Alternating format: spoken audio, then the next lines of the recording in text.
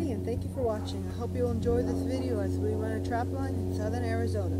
So we just pulled up to the first trap today, and it looks like we caught us a coyote. That's something I've always wanted to do with these cage traps. This is very rare, but we caught it in this cage here. It's really neat. So first trap of the day. Hopefully we have some bobcats, but we're just gonna dispatch this coyote really quickly. A lot of people out here going, but this is our 22. We're just gonna load it up and be off. Okay, so just came up to the second trap of the day, and it looks like we caught a mean old badger. Nice looking critter. Not happy at all. That's the first one in my life. That's really neat. Fishing, but he stinks really bad. Trapping in rural and urban environments. There's a road right off where my trap is set here in the wash, so just got a little kitty. We're just gonna let her go.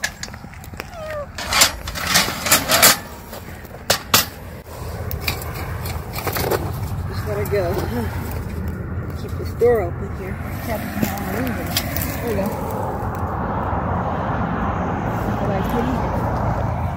Fifth trap today, and we caught ourselves a nice looking tomcat. We already checked him out. So he's definitely a tom. He's definitely not very happy. You can see he's got some scars there. And he's definitely going to be coming home with us. He's got a good amount of size on him. He's got a lot of good spots. So we're going to keep this cat. We caught him with a bobcat foot there, and then a little bit of a piece of fur with some eyeballs on it, and that always seems to work really well. And then that squeaking bird back there in the back. So we're going to go ahead and get this guy dispatched and then show you how he looks, and I'll show you the remake. Okay, so we just got finished getting this guy dispatched, and now we're going to open the cage up and pull him out. It looks like he's a nice, good sized tom here. You know, it's a good size. He's got some heavy weight to him here. Oh, yeah, he's got some size. That's a nice looking cat. Pretty good spots, pretty well defined even down here. They're usually faded down there, so that's pretty neat. So now we're going to relure and remake the set. He didn't tear a lot of brush off the cage, so I think that's good to go. And this is the fourth cat I've caught in this cage, so I think my reluring techniques work pretty well. I'm no expert, but I think they work good enough. So same paw, we just throw that back in the back of the cage. I have a whole assortment of lures, and I'll relure the whole set, even if you just lured that set yesterday. Or I'll just relure and put every single lure back in the back of the trap there, and that seems to be working. So put a little bit of the powder or paste bait, throw that back there. I'll put a little bit of some bobcat glands, just a little stick full of that stuff. Then I'll put a little bit of mink glands, really good curiosity lure, one of my favorites.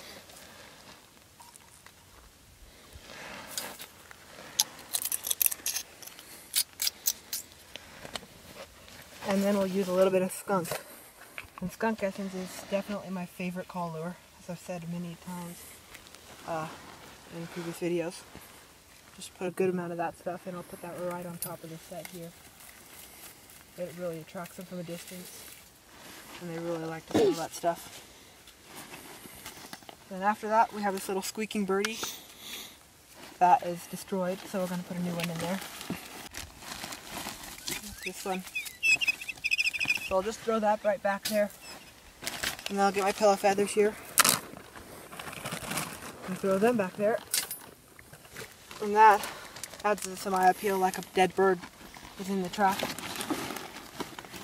So then we'll just put all that lure back in the bag. Then after that, what I'm going to like to do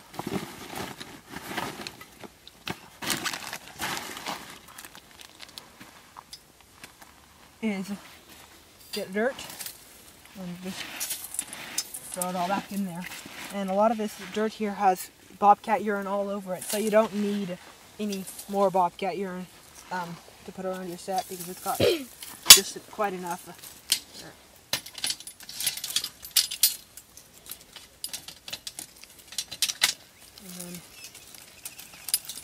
Hear that birdie squeaking.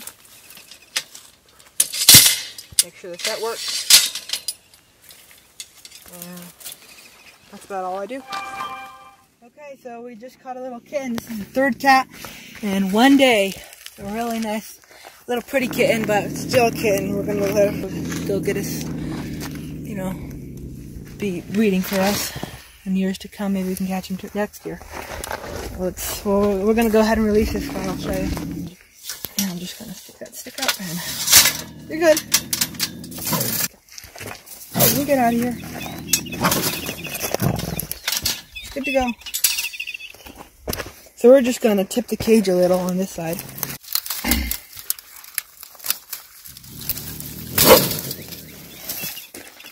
You can hear that Tweety bird that I got in there. Visual sound aid.